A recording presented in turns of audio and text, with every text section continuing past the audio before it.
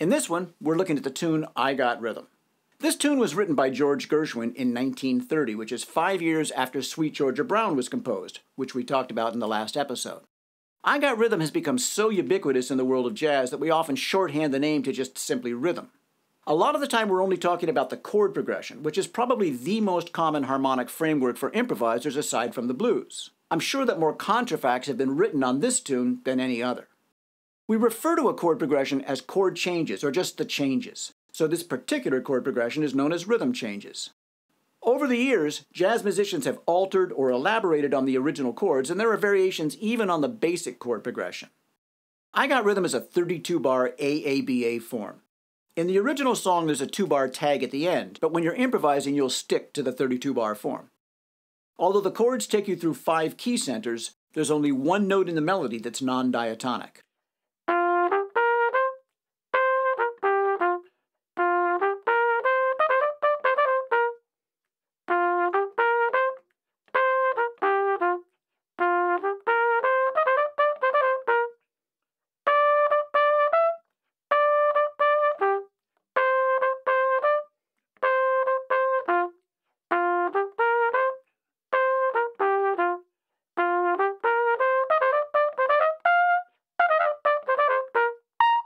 Probably one of the most familiar contrafacts on I Got Rhythm is the theme song for the Flintstones cartoon. That melody is entirely diatonic.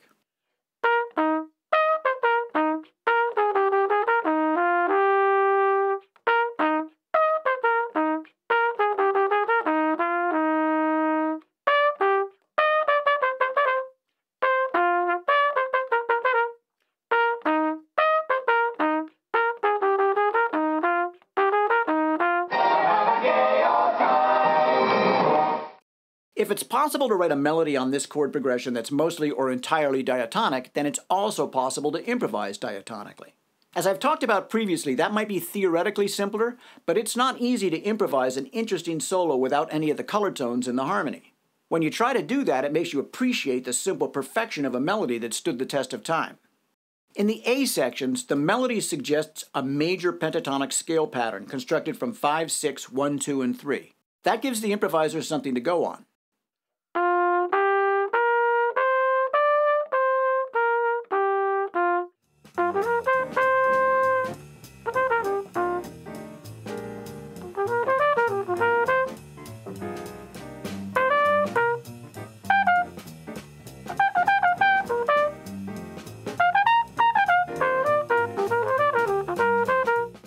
A slight alteration to that pattern would be to add the sharp 2, which would be C sharp in this case. That'd be a chromatic approach to the major third, which opens up some interesting melodic pathways.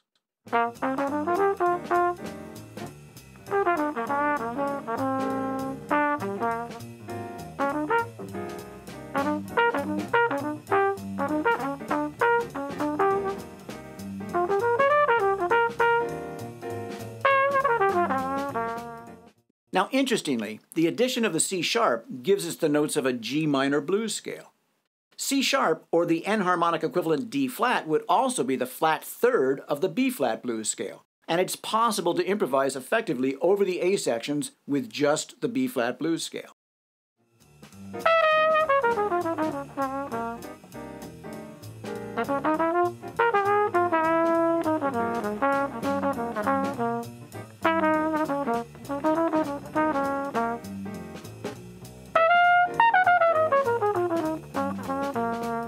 Now, I'll talk about the chords in the A section in a minute, but first, let's go to the bridge. Take 'em to the bridge. All right, if I take 'em, Joe. Take 'em to the bridge. There one time. Bam! The melody in the bridge is very simple. It's based on roots and fifths. We see the one non-diatonic melody note in the second bar of the bridge. The chord progression should look familiar to you if you've watched the last few episodes. It's a cycle, starting on the 3 dominant and winding up on the 5 dominant. This progression has become known as a rhythm bridge. On some contrafacts, like Oleo by Sonny Rollins, there's no melody for the bridge. It's just left open for improvisation. The dominant chords of the bridge take you through 4 key centers, and each key center is one note different than the adjacent key centers. Understanding how the scales evolve through the modulation, changing one note at a time, gives you a direction for your melodic lines. we can see two clear guide tone lines, one starting on the third of the 3 dominant and the other one starting on the flat 7. The guide tones move down in half steps from the third of one chord to the flat 7 of the next, and vice versa.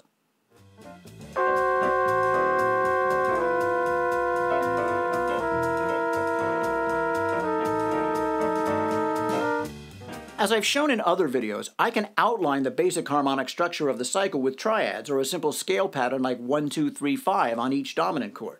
I could also play a slightly more intricate melodic line, but one that still hews closely to the chord tones.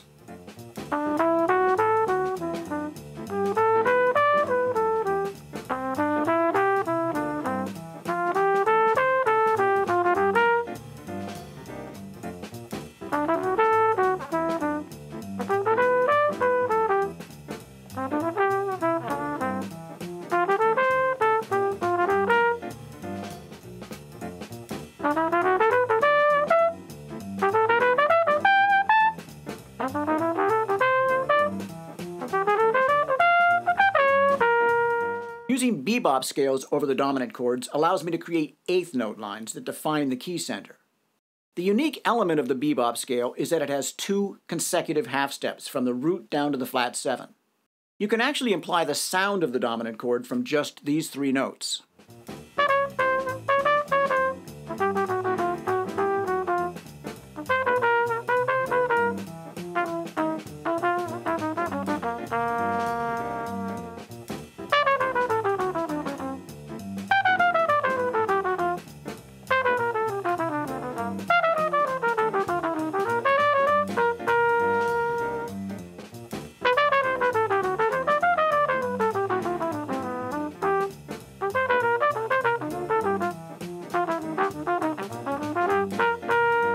Now, without going into too much detail, I'll note that there are variations on the dominant cycle in the bridge. The most obvious would be to add 2 chords in the 1st, 3rd, 5th, and 7th bars.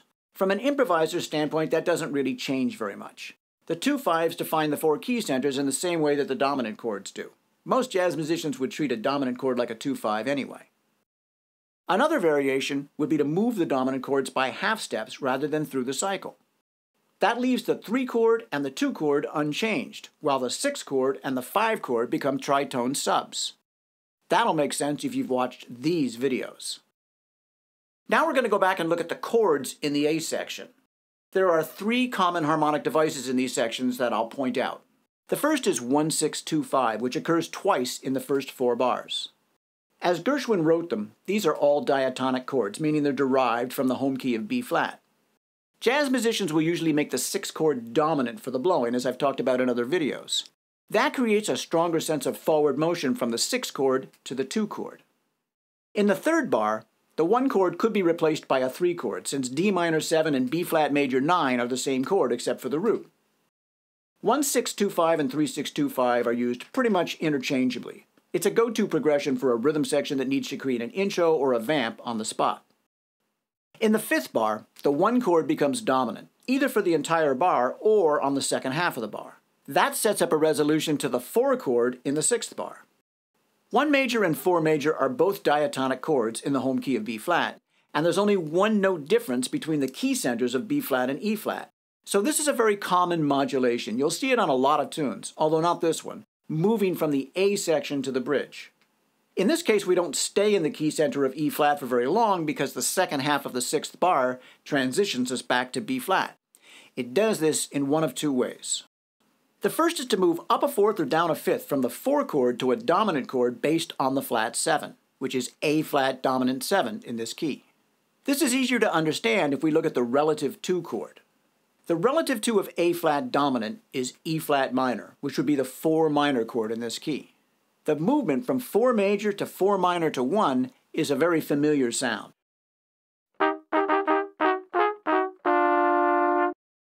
From a pianist's standpoint, E flat major to A flat dominant is a more interesting progression, and that's the way you'll usually see it written. But from an improviser's standpoint, I think it's a lot easier to think of it as 4 major to 4 minor. Now another alternative is to play sharp 4 diminished in the second half of the 6th bar. We've seen this exact progression in the 6th bar of the jazz blues progression.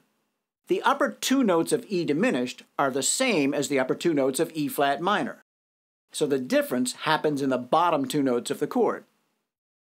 So at this 2-beat point in the changes, whether you're talking about a flat 7 dominant or a 4 minor or a sharp 4 diminished, those are like different roads all taking you to the same place.